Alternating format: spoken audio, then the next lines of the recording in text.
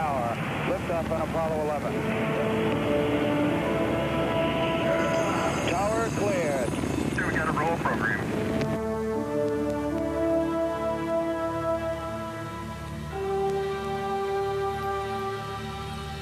Houston, Apollo 11 is calling you on the high gain. How do you read, over? Roger, loud and clear on the high gain.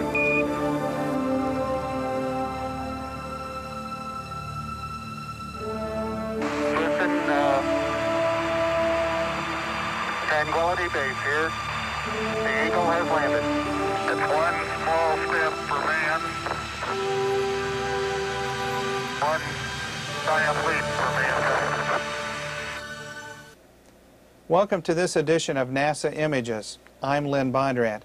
During this show, we're focusing on results of spacecraft examination of Comet Halley and the seventh planet from the Sun, Uranus. Let's begin with some images from Uranus acquired in early 1986. The place is the NASA Jet Propulsion Laboratory in Pasadena, California.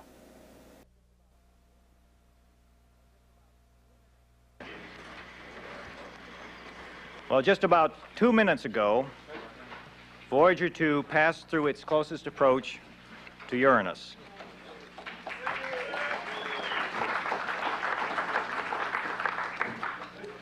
Next speaker is Dr. Bradford Smith, the imaging team leader. Just for the moment, let me show you a lower resolution image that we have.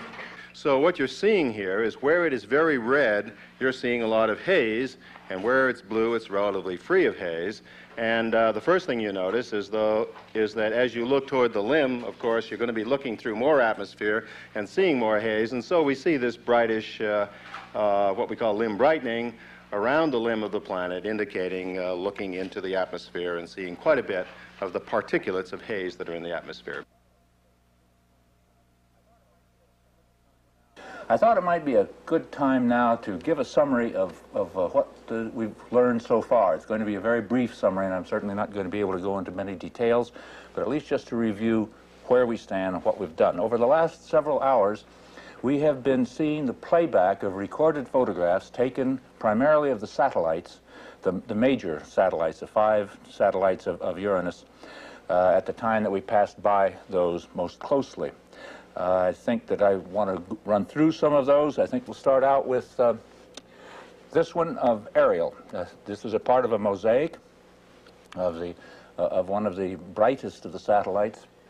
And the whole mosaic consisted of this in the upper left and one picture down the lower left. And some of the more interesting things are such views as this, a rather large bright area, which is probably associated with a crater, another crater here, bright area. And then moving on with another view of Ariel, the upper right, and some of these canyons through here, down around this area. Much of the unusual terrain and quite strange. Another view, the lower right, and this feature right here. It appears that some of these valleys are sunken.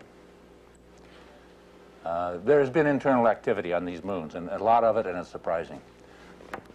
Move on then to Oberon. This is not anywhere near as close as the one we just saw. And Miranda, this is a somewhat distant shot of Miranda. We will get much closer.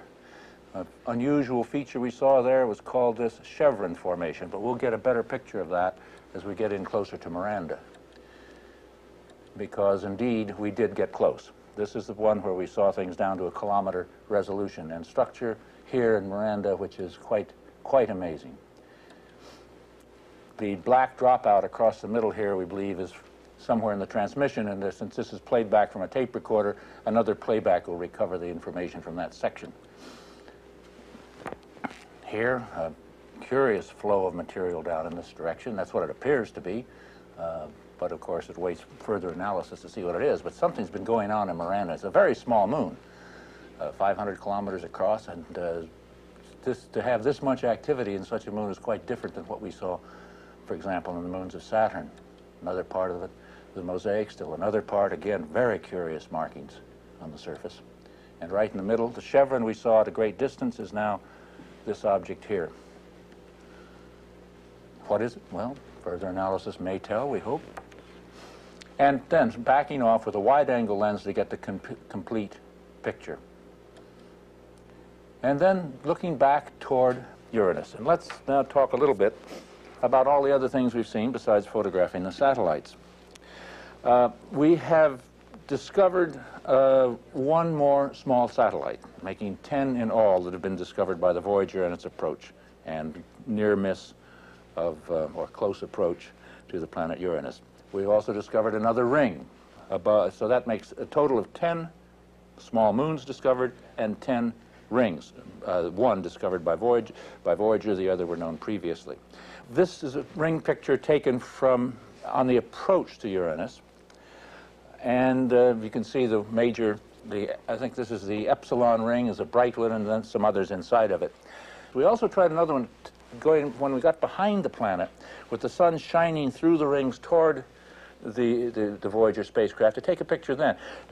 We expected to see a very bright glimmer because of the very small particles in the ring, which in this backlighting arrangement would tend to glow, just as when you see dust motes in the sunlight shining through a window toward you. You can see lots more dust than you can if you actually look at from the point of view of the sun. Small particles tend to scatter light directly forward, keep it going. Surprisingly enough, we saw very little in that, from that viewpoint, which is a bit of a mystery. How come there's so little dust? We've measured the magnetic field now. It was we were almost to Uranus before we discovered that there was indeed a magnetic field. If it hadn't had no magnetic field, that would have been a real problem. But there is. It's about 15% weaker than the Earth's on the surface. The curious thing about it is this. Uranus has its axis pointed pretty much, its pole, south pole, by committee decision, pointed toward the sun. So if the sun's over there, that's where this pole, and it's spinning around like this on that axis. The magnetic field, however, is on a pole at an angle, 55 degrees. So as Uranus spins around on its spin axis, the magnetic field is spinning around like this, which is going to make some very curious effects on the total field. We have displayed now on the screen a picture of Titania. There'll be two of these, very much the same. One is sort of an insurance for the other. This one is in, and the second one should be coming in any minute. In the meantime, we have also had the best two pictures of Umbriel, which is here, very almost featureless.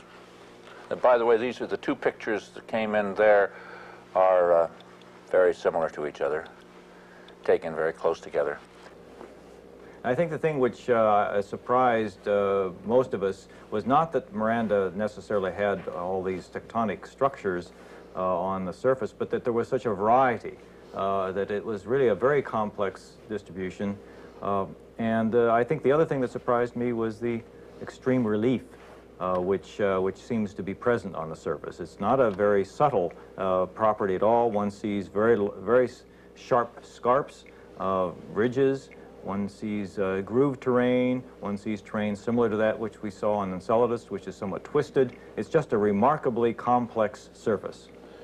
And are those cliffs up at the top? Those are very high cliffs, which are quite remarkable. They terminate a very rugged, hilly terrain, which may well be a place where there is a basically lateral thrusting.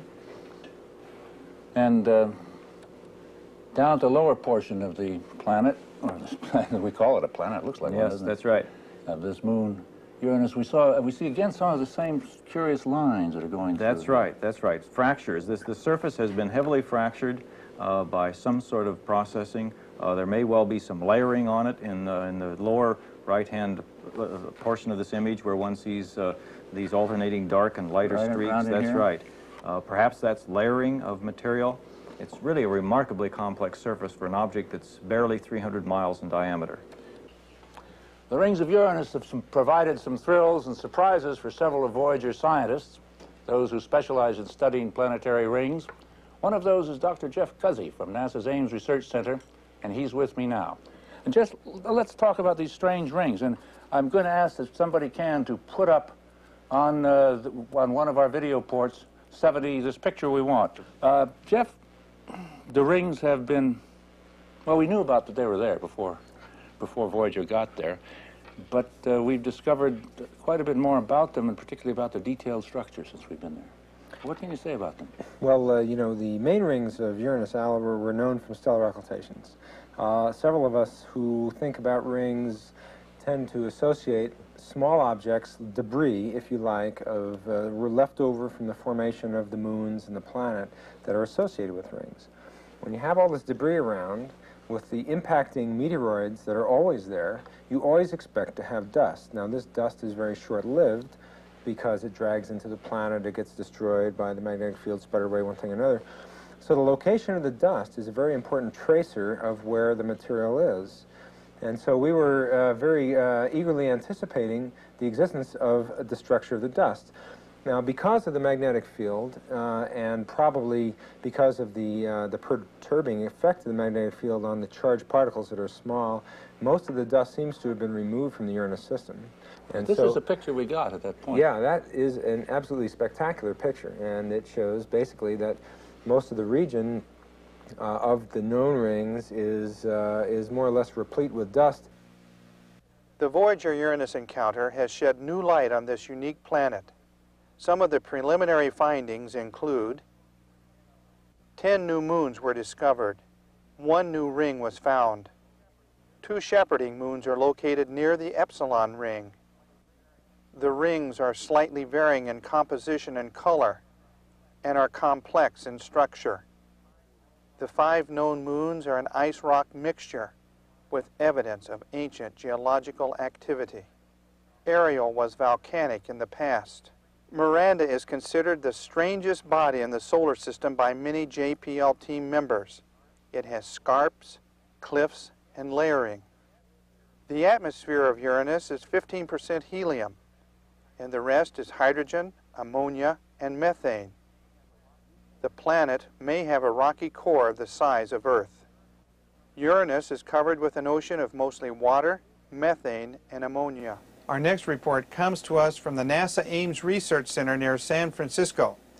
The report was released in 1987 and summarizes some of the findings of the Pioneer Venus spacecraft, which earlier examined Comet Halley as it looped around the Sun. As long as man has been conscious of the sky, comets have been objects of special fascination. Our ancestors thought they were omens of ill fortune. Today, we see them much differently. Dr. Jeffrey Cuzzy is a NASA scientist who specializes in comets.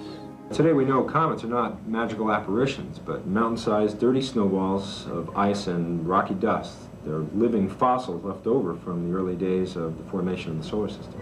But there may have been some truth to the old superstition. A large comet hitting Earth may have been the cause of the death of the dinosaurs, and other comets may have caused earlier episodes of mass extinction. Even today, Earth is not entirely safe from comets. In 1908, in a remote area in Russia, 200 square miles of forest were blown down by an explosion with the force of a 12-megaton bomb. It was probably caused by a large comet exploding in the atmosphere. Experts estimate that a comet strikes Earth about once every million years. There are a number of reasons for studying comets. Well, the more we learn about the material comets are made of and the way that material is put together, the better idea we'll have of the situation under which the planets of the solar system formed. It is extremely difficult to reconstruct our planet's origins by studying the material it is composed of today. Even the oldest rocks on Earth have been changed and modified repeatedly by geological processes such as melting and solidification, wind and water erosion. In the 1970s, NASA studied a number of different missions to Halley's Comet, one of the brightest and best known of the 1,000 or so comets that pass periodically by Earth. But budgetary constraints kept such a mission from getting off the ground. Nevertheless, the 1986 return of Halley's Comet proved to be a scientific spectacular. Almost all the world's telescopes were riveted on the comet.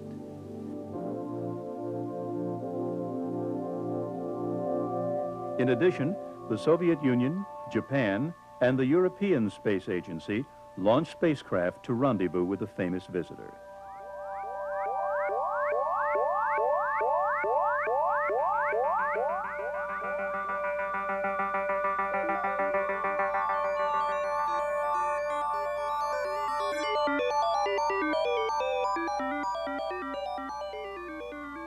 Meanwhile, at NASA's Ames Research Center in Mountain View, California, U.S. scientists found an innovative way to participate.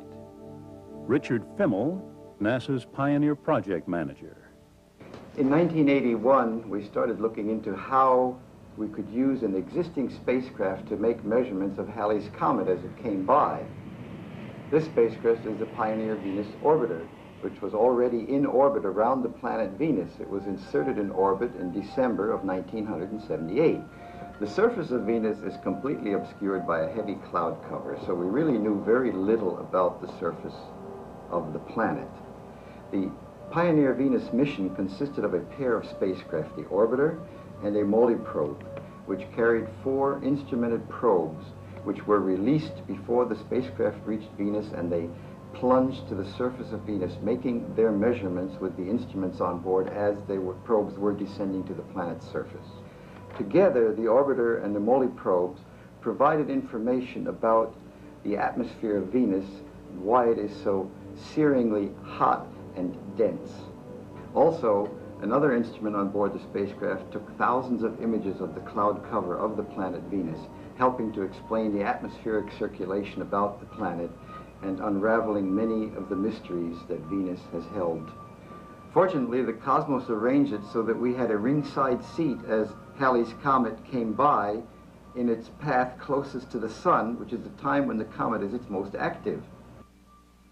Halley's, like all comets, is made up of several parts. The nucleus is a large, dirty snowball frozen as hard as marble. It is composed of roughly 40% water ice, 10% frozen gases, and 50% dust and rock. When a comet's looping orbit carries it close to the sun, the intense sunlight begins to boil dust and gas from its surface. Invisible hydrogen gas forms a large egg-shaped cloud called a coma, and the comet develops 2 spectacular tails, a straight tail made of electrically charged gas and a curved dust tail. At the University of Colorado, Boulder, Dr. Ian Stewart, chief scientist of the Pioneer Halley's mission, determined that he could make unique and valuable measurements of the comet using one of the orbiter's instruments. In 1983, when we looked into the possibility of observing Halley from Pioneer Venus, we realized that it would come within shouting distance, celestially speaking, and that we could make really valuable measurements of the hydrogen coma. When Dr. Stewart explained his conclusions to us, we were immediately enthusiastic. We knew, of course, that it would mean a lot of extra work, but we also knew that it would provide the United States with a unique Halley mission capable of making continuous measurements through the entire perihelion when the comet was at its most active. Relative to using the ultraviolet spectrometer instrument to look at Comet Halley, that was not originally planned as part of the Pioneer Venus orbiter experiments as they were laid out. Earl Montoya, Pioneer Program Manager for NASA. We had very innovative, bright people say, what if we rotated the spacecraft so it would look out at Comet Halley? Well, it turned out that the mission could be accomplished, the gathering of these measurements using the ultraviolet spectrometer device at no additional cost. The operation seems to be going very, very smoothly at this point. The spacecraft instrument that Dr. Stewart used is called an ultraviolet spectrometer. Like a prism, a spectrometer divides light into different colors or wavelengths. By measuring the brightness of the light at each color, scientists can tell a great deal about its source. Dr. Stewart's ultraviolet spectrometer is fixed to the rotating orbiter, so the spacecraft had to be reoriented in order to observe the comet. Now, normally, the spacecraft in orbit around Venus is orbiting with the high-gain antenna pointed towards the south ecliptic pole, or we would look at it as upside down as the spacecraft is spinning. In order to observe Halley's Comet, which is coming by Venus up and above, we had to carefully rotate the spacecraft 135 degrees so that the ultraviolet spectrometer would be looking up and have the comet in its field of view as it rotated once every 12 seconds. In the process of doing this, a number of things had to be paid attention to. We had to keep the solar panels properly oriented so they were receiving sunlight and to provide the power for the spacecraft. We had to make sure that our star tracker had a bright star in the field of view so that we would be able to maneuver and check the orientation of the spacecraft. And we also had constraints on the position because the high-gain antenna can only move a limited amount in elevation, and that has to stay pointed at Earth as it is despun. Halley's orbit takes it from the outer reaches of the solar system, about the orbit of Uranus, to within 55 million miles of the Sun. Well, because Halley's Comet is most active when it's close to the Sun, it is most important to observe it at that time. As Halley's Comet made its closest approach to Venus, and we were in the midst of our critical imaging sequence to get an image of the comet's coma, nature threw a number of obstacles in our way, threatening to disrupt the entire data stream for us. First, we had a giant solar flare which interfered with radio communications between the spacecraft and Earth. That was followed then by rain in the Mojave Desert and snowstorm in Madrid, and both of these also attenuated the radio signal, causing more errors in the data. Well, in spite of all these problems, we were able to get all of the data that we needed. The centerpiece of our observations of the comet was this false color image of the hydrogen coma. The scale is immense. The image that you see is 12 million by 8 million miles. And briefly, during its passage past the Sun, Halley was the largest object in the solar system. The image uses color to represent brightness. The blues and reds are the darker levels of light, and the yellows and greens are the brightest parts of the comet. Well, analyzing the image and other data allowed us to estimate the rate at which water was subliming away, evaporating away from the ices of the nucleus. Our measurements turned out to be in reasonable accord with European and Soviet measurements, and they indicate that the comet is losing 1 or 2/100% of its total mass each time it passes the Sun. Before this last visit, many scientists had assumed Halley's was a relatively fresh comet, so the extent of the erosion and the amount of dark crust on the nucleus came as a surprise. Pioneer Venus observations showed large daily variations, as much as 25%, in the rate at which water was boiling off the comet. The best explanation for this is that only portions of the comet's surface had freshly exposed ice that could act as sources of water vapor. The evaporation rate varied depending on how much of this fresh material was exposed to sunlight as the nucleus rotated. The orbiter's observations fit nicely with those of the European spacecraft Giotto, which passed about 300 miles from the nucleus. Its cameras revealed a cold black object 3 to 4 times larger than the size estimated for a fresh comet. The nucleus also appeared highly irregular, almost potato-shaped, suggesting it was once much larger and has eroded away over a long time. Pictures from Giotto also showed gas jets spewing from the nucleus, and the orbiter measured their velocities as high as 1,100 miles an hour. While the gas escapes, most of the dust that boils off the nucleus remains in the comet's feeble gravitational grip. As the comet moves back out, away from the Sun, the dust rains back onto the comet's surface.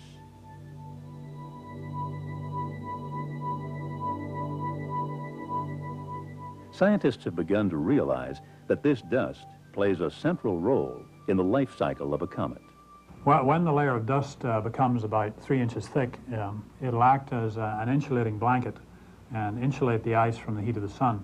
And once that happens, the ice no longer evaporates, so the comet loses all its cometary features like tails and dust tails and ion tails, and then it looks a lot like an asteroid. Scientists estimate that comets make only 1,000 or so passes around the Sun before they're reduced to inactive objects like asteroids. With even a partial dust crust, a comet is slower to warm up and develop a tail. Once heated, however, the dust blanket retains the warmth, and the comet keeps its tail longer. That's why Halley's was brighter in April when it was leaving the sun than in December when it was approaching. The orbiter's observations showed that the nucleus remained surprisingly inactive until a few weeks before the comet's closest approach to the sun. But it stayed 30% more active on the outbound leg of its journey. It is surprising that the activity turns on so suddenly. The comet gets to within a certain distance of the sun, then it starts to pop like popcorn. The Pioneer Venus orbiter made a number of other important observations. For instance, it measured the concentrations of hydrogen, oxygen, carbon, and hydroxyl ions given off by Halley's nucleus. Combined with the observations made by other spacecraft, this information is helping scientists calculate the comet's composition. While it has given scientists a much better picture of what Halley's is like, the new data is also raising questions that can only be answered by future comet missions. One such mission is CRAF, the Comet Rendezvous and Asteroid Flyby. It involves shooting a probe into the heart of a comet nucleus to get the first direct measurements of what it is made of. Scientists will study the new information on Halley's for decades. As a result, our knowledge about the origin of the solar system, about its primordial mountain-sized building blocks, and how they join together to form the Earth and other planets, will continue to grow. In this fashion, humanity will gain the understanding of its ultimate environment, the cosmos. That's all we have for this edition of NASA Images. But before we go, let me remind you that you're cordially invited to see the displays at the Visitor Center here at the NASA Lewis Research Center. We're located near the Hopkins International Airport in Cleveland. Admission is free. Until next time, this is Lynn Bondurant saying goodbye.